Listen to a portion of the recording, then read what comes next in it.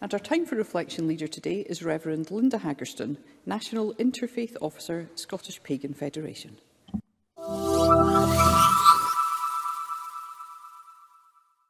Thank you for inviting me as an interfaith activist and representative for Scottish pagans. Well, this is a first. This is the first time a pagan has delivered the Time for Reflection at the Scottish Parliament. This comes shortly after the Scottish Parliament issued a message on social media wishing pagans a happy winter solstice. So let's see what the lady has to say. Modern paganism's greatest benefit and its biggest challenge is its diversity, in both belief and practice. My chosen path is Druidry. But a pagan may, for example, identify as Wiccan, heathen, or a witch. So she's saying in paganism, diversity is our strength. She's certainly speaking the language of the Scottish Parliament there. She also seems to be saying it doesn't really matter what you believe to be a pagan. I would argue it does matter what you believe, because you don't want to believe things that are not true. You want to believe things that are true. She also talks about witches, witchcraft there. I would say witchcraft has its dangers, shall we say. Paganism is an umbrella term which has evolved over time from a slur that still lingers in the world today and is often met with discrimination and scorn. Well, limited sympathy with pagans when they say, people have a bad impression of them. If you decide to label yourself a pagan, I mean, in pagan times, what was going on? Human sacrifice, ritual sex, all sorts of amorality. So if you choose that label, inevitably with that comes some PR issues. And there's not really any point in complaining about that. It's a bit like Satanists always say, we're misunderstood. Don't be put off by the fact that we worship the spiritual embodiment of evil. We're actually really nice people, you prejudiced bigot. Now, I don't really buy that. Recognition of our interconnectedness with each other, with the earth, and with all existences, seen and unseen. The belief that we are here to consciously honor, respect, and care for the earth, to which we are inextricably connected. Well, that's not quite worship of the earth, but it's sort of maybe heading in that sort of direction, isn't it? And again, they're probably going to lap this up in the Parliament. Currently, the Green Party are probably the least religious or spiritual of the parties in the Parliament. But with options like this, who knows, that could change. Now, the lady talks about all existences. By that, I think she's meaning to encompass animal life as well. Again, that's really hitting the mark in the Scottish Parliament. I mean, barely, a term goes by without a new act being introduced, something to do with dogs, protecting dogs. So, I mean, who knows? This lady could be the official chaplain of the Scottish Parliament soon, at this rate. And a balance of masculine and feminine energies. It's just gone wrong for her there, hasn't it? She's hit a wrong note as far as the Scottish Parliament are concerned. I mean, what she said there was maybe a bit more in tune with Scottish Family Party than Scottish National Party. Masculine energy, feminine energy. I think they'd probably want to argue there's no such thing. Feminine and masculine are just social constructs. Men and women are really the same. And if they weren't thinking that, they'd think, oh, masculine energy, we don't need to balance the masculine and feminine. We need to suppress the masculine because that's toxic. That's how we make the world a better place, making it more feminine. So unfortunately, the lady was probably lost the job of chaplain to the Scottish Parliament there. With all this talk about energies, it means some sort of vague spiritual force. I don't buy that personally, but anyway, let's carry on. As pagans, we're continuously learning to be more inclusive of differing ability, culture, ethnicity, gender, sexuality, age, and other characteristics. Praise be, she worships at the altar of the sacred protected characteristics. I mean, listen to this lady, the Equality Act could have been written by Druids leaning against Stonehenge. Maybe she's got the job after all. But having said that, there's stiff competition, because about half of the people who go and deliver the Time for Reflection in the Scottish Parliament say the same sort of thing. And it harm none, do what ye will. Harm none, do what you will. That is terrible advice. That is a woeful moral directive. Harm none, that's sort of okay. But the problem is people are really bad at judging whether their actions are going to cause harm or not, because that's a very difficult thing to weigh up. People tend to be very selfish when they make those assessments for themselves. They also tend to look at things in a very short-term way.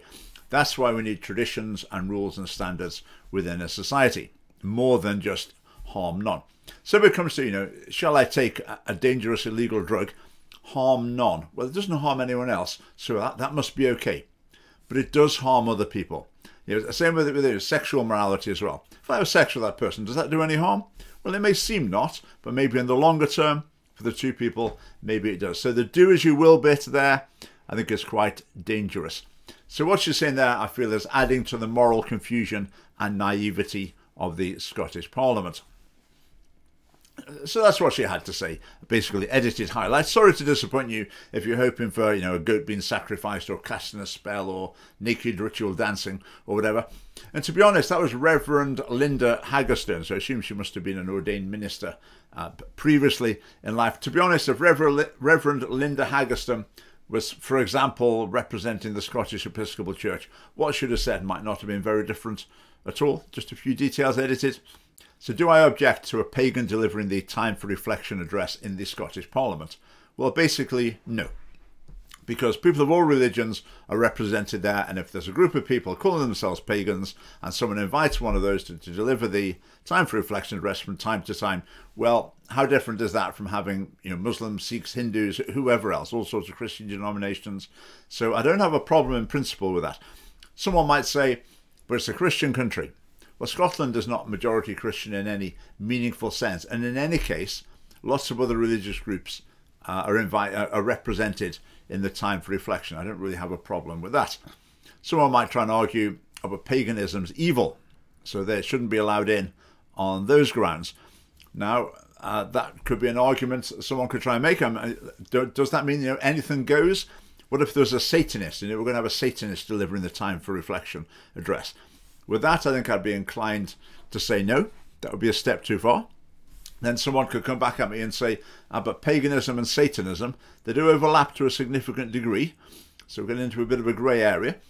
So I think to make an argument that a certain religious group should not be represented in the time for reflection, that would need a very careful argument. And that's not what I'm going to make here. Maybe at some point in the future, maybe when a Satanist does go along, maybe I'll need to look at that and lay out such an argument, but I won't do that for the time being. Just going back to the SNP though, so they wished the people of Scotland happy solstice. Now, not too long ago, the SNP government were pardoning witches, from hundreds and hundreds of years ago. Now, hundreds and hundreds of years ago, lots of people were punished through the just so-called justice system for all manner of crimes that we don't think really exist anymore, shouldn't have been crimes. But they picked out witches in particular to be pardoned. Now, why is that? Now, at the time, I thought that was just an expression, Nicola Sturgeon and the SNP's feminism. But I'm now thinking, was there a bit more to it than that? Was it a bit of feminism? Was it a little bit of paganism? Sympathy for paganism as well? I don't know. If you look at BBC reports about paganism, the BBC is extremely pagan positive. And this week at the World Economic Forum, they had a little pagan ritual performed. Probably, these sort of values would fit their agenda as well. And really anyone who wants a spiritual veneer on their own ideas can look to paganism to provide that. So just watch this.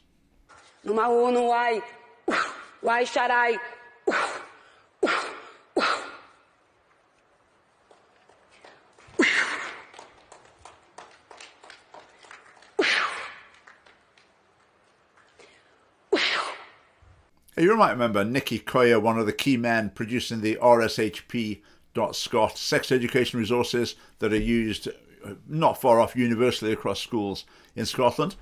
So here is he performing Satan's Disco.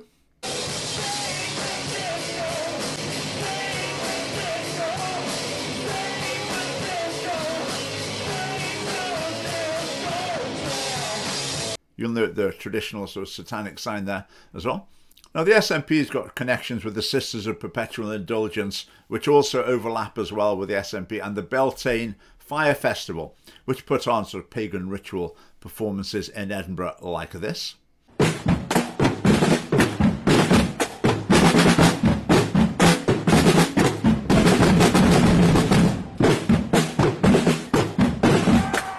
Now, for the full story about those connections, there's a video at the end. Look in the end screen. I would strongly recommend you watch it. It's quite interesting. Let's just put it that way. I've heard a few Christians talking about the fact that a pagan has given the time for reflection address in the Parliament, and they're up in arms about it. You know, how terrible. I've heard that this has happened. This is really awful, isn't it?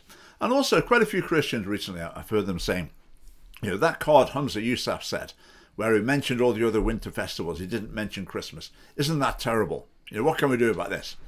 And my reaction is, well, Humza Yousaf's card, yeah, I'm not pleased that he deliberately missed out Christmas. That's not good at all. Why would he do that? But on the other hand, I would say, right, let's just assess our priorities here.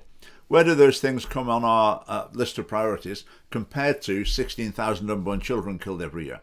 Compared to children being corrupted and confused on an industrial scale, lives destroyed, families torn apart by government, educational and social policy? Well, I hope the answer is self-evident. It is to me. I hope it is to you as well. So what's the Parliament for? It's not there to be a spiritual arbiter. The job of the Scottish Parliament is not to decide which religious beliefs are true or false.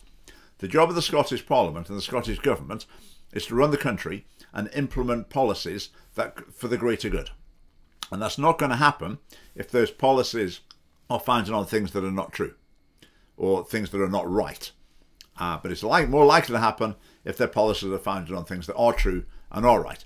So that's our mission as the Scottish Family Party, is to bring influence into the Scottish Parliament to create policies based on justice, righteousness and truth. And if you want to support us in that mission, do join the Scottish Family Party. We need your support.